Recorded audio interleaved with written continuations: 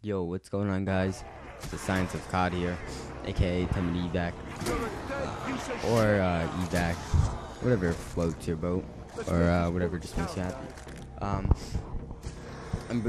Some people have asked. I know there's been a lot of tutorials on how to get the Tomahawk, the flaming Tomahawk, and what you have to do, guys, is you have to basically where every single dog is, like, you have to feed at least 15 zombies to them, and you just go to where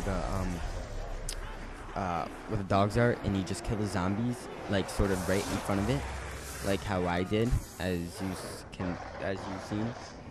You do it like that, and then it eats the zombies up, and like you can see it basically eats it up. Yeah, guys, I still haven't figured out how do you like time it all together for commentating, but I downloaded this program that you can like record voice with and stuff. So yeah, guys, I'll probably be using that or try to get into it. But yeah, so here I got the ray gun, guys, which is really cool. This nuke, guys, as you can see, saved my life. That nuke.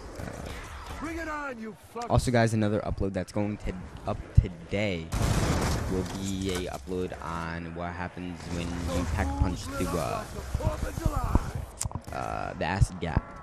And yeah, guys, the secret room, guys, for the Tomahawk is where if you go underground where the meat shop is, the meat shop with the laundromat and stuff, you take that left through that doorway, and you just keep going straight.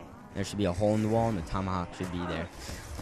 It should always be floating there, and you just pick it up, and you can throw it, but you can't throw the Tomahawk that far, obviously, because then you would be able to kill more zombies. It goes like, I think, like half the way of the meat shop if you're standing on the fence. So yeah, I mean, that's pretty far, but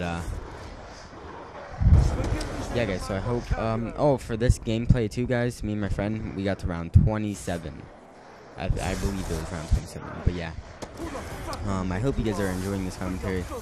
Just to let you guys know, I'm new to this too, and I'm getting Astros A40 soon. I have $220 saved up right now.